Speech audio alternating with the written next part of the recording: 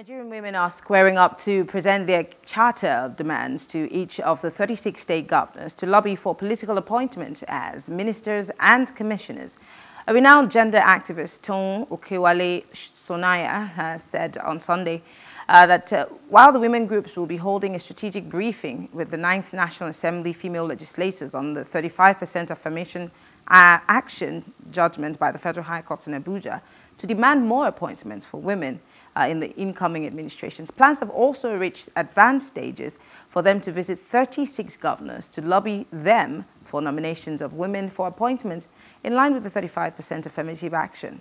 She therefore has called on the 36 state governors to nominate women for ministerial appointments in the spirit of equality, equity and fairness in the country.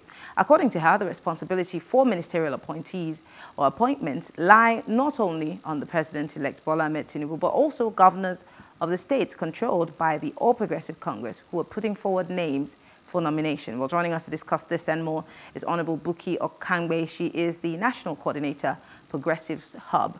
Bukie, thank you so much for joining us. Good evening. Thank you. Good evening.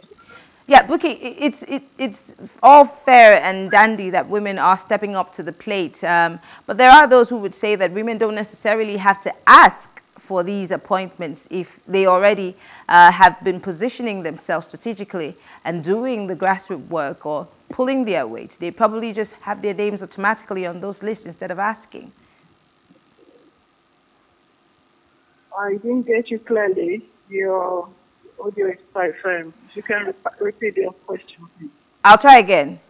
Why do women have to ask for these appointments as opposed to strategizing and positioning themselves for these appointments? Okay, thank you for having me. Yes. First of all, I want to thank God for what we've been through the campaign, and we're ready to swear president-elect in a few weeks. I don't know where women are asking for appointments in the president-elect, the incoming administration. I've not heard anywhere where I hear women protesting or asking or begging or to be included in the government of Asiwaju Bola Ahmed Tinubu. Because Asiwaju Bola Ahmed Tinubu is not, right from inception, he's been a women supporter. He has been campaigning. He has had a deputy governor who is a woman. I mean, he has had commissioners that are women. And even in the present government that he is not a president, he has nominated women in key roles. So in the incoming government has made it very clear that women will be in charge. I mean, already in the party, we have a very strong voice. Our woman leader is a very strong woman. And she has been pushing to see how women can be inclusive. I mean, she's not pushing in a begging way. Asiwaju has made it very clear that women will play a very big role in his administration. So, I mean, women asking or begging is not is not even what we're looking at in APC. Yes, let's talk about the fact that Bola Tinubu's Renewed Hope manifesto said that he would seek the employment of female in all government offices, employment of females in all government offices.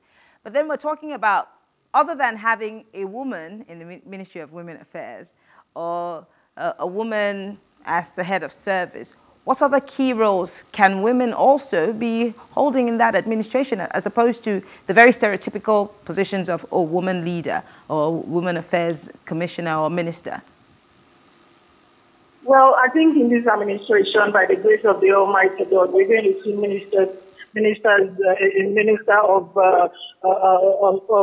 by God's grace, we may see a minister of health being a woman, a minister of agriculture being a woman. We're expecting what we've never seen before in Nigeria in this administration. We're dealing with a man that knows how to empower people without considering a gender. So we're expecting to see Minister of Technology as women, because he's not just a politician. He has built a structure. He's been preparing for it. He has all his people already. He knows who will handle this. So we're not dealing with a novice. We're not dealing with people who have been in maybe a military officer who we're not dealing with any kind of person here. We're dealing with a politician. We're dealing with a businessman. We're dealing with somebody who has worked who has been in an office as an administrator. So we're going to see what we don't even expect, what we're not used to in this government of Asiwaju Bola Ahmed Tinubu. That's what I would say to Nigeria. Now, let me go to some of the things that he said. He said that if elected, his administration will reserve minimum of 3 cabinet positions for Nigerians under the age of 40, while 6 cabinet positions will be reserved for people under the age of 50. And in addition, 20% of political appointments at ministries, departments, and agencies are going to be reserved for qualified people under the age of 40. Again, he would reserve at least 3 cabinet positions for persons under the age of 40 and 6 more positions for members under the age of 50. So he's saying that he's going to have more young people in his government. Again, I'm wondering. Absolutely. I'm wondering, will we be seeing a 35%, even more, affirmative action in the president's cabinet, as opposed to who people would see the president as, surrounding himself with so many men as opposed to women? Well, like I said, we're dealing with a politician. He knows how he will do it. He has given us the figures already. Like for the women, I know a lot of women are going to play a very key role in Asiwaju's government, which is already happening. Even a lot of in the youth wing, there's so much that is happening. Almost all the youth that work for Asiwaju are already preparing for a very big concert. Most of them are already in a committee. I know almost all those youth, so I don't see anyone that is being left out. So what's your percentage? Because you keep saying so many women. You know? What is so many women? What do you mean by so many women? What's the percentage? Well, so many women. For me, I'm looking more than affirmative action. I'm not looking at 35%. And I think for me, I'm not a campaigner of 35%. I campaign for more than 35%. You know, I always talk about 45-50. So I don't like when people talk about 35. 35 was during Jonathan. Even during Buhari, we did more than 35 as a party. So with the Asiwaju Bola Ahmed Tinubu government, we're not even looking at 35. We're looking at 50 upwards. Because we've got a lot of young women that are vibrant. In APC, we've got a lot of women that are capable. It's not like before that women will be given only go to the Ministry of Women Affairs. Okay, let it be a woman. You know, I'm expecting to see women in sectors that we've never seen before in Nigeria. Let's talk about other things that would be in store for women. I know that you obviously are progressive in your mindset. You'd obviously want to see more progressive things happen in this administration. What should the women generally, not just those who are seeking for appointments, but women in Nigeria, be looking forward to under the Tinubu administration after May 29? And what are some of the things that you think that this administration, when sworn in, should be targeting? Well, we are preparing for our inauguration, and so far, with the little I know, so many women from different political parties are being carried along. That is the first step for you to know that this government, except you are not aware of what is happening. A lot of people just sit down and say, oh, you know, but so many things is happening in this administration already, the incoming administration already. You know, there's so many women that have been invited to roundtable discussions to see how we can work together. I know an organization that stands for Labour Party women. Only 3 of them came. You know, I was part of that meeting. You know, it was more or less like a discussion that was organized by an NGO. They invited women from different political parties to see how they can work with the new administration. And I was part of that delegation. I met women from other political parties. And that was organized from Asiwaju's people working with Asiwaju through an NGO. So many things, even with the youth. The youth concert that is coming, so many youth from different political parties are being carried along. So few Nigerians should please take a break and look at what is happening. If you can get involved, get involved. Don't sit on the side and just throw some word, oh, this, oh, that. We are seriously working. I am just on my way home. I know where I've been. I'm sorry. When you say, I'm so sorry, Bukie. I'm so sorry to talk over you. When you say get involved in exactly what? Get involved in the new government.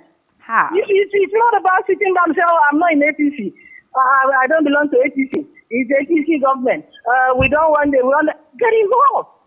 Go to the people that you think they are involved. Ask them what is happening. How can I get involved? Make some phone calls.